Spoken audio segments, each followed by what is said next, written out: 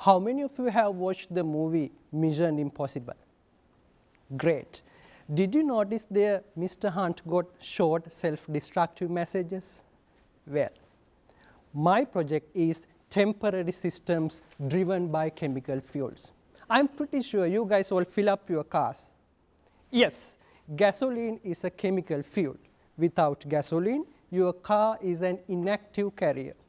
Just imagine how postal service works.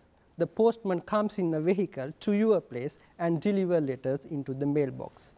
Once his job is done, will he stay at your place? No, no, no, he will just leave. That's exactly how my chemical systems are functioning. In the lab, what I have in my hand is an inactive vehicle which is a molecule. I treat this inactive vehicle with a chemical fuel which is yet another molecule, and this will form an energized or an activated form of the vehicle. This energized vehicle is short-lived and will thus be reverting to its original inactive vehicular form.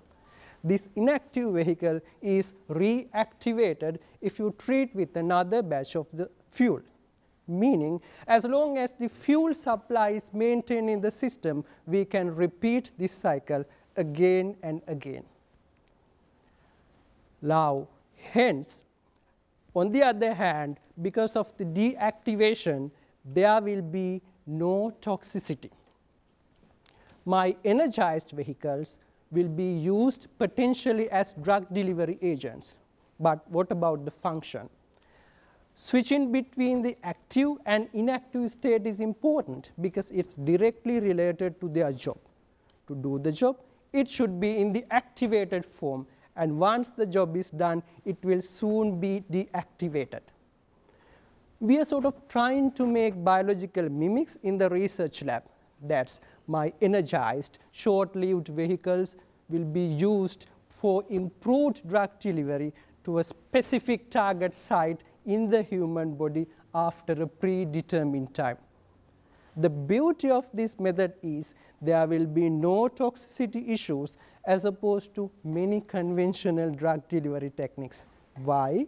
Because my energized vehicles will soon be deactivated into an inactive form once its drug delivery job is done. Therefore, this will immensely be beneficial in effectively treating many diseases, including cancer. Won't it be awesome? Thank you so much.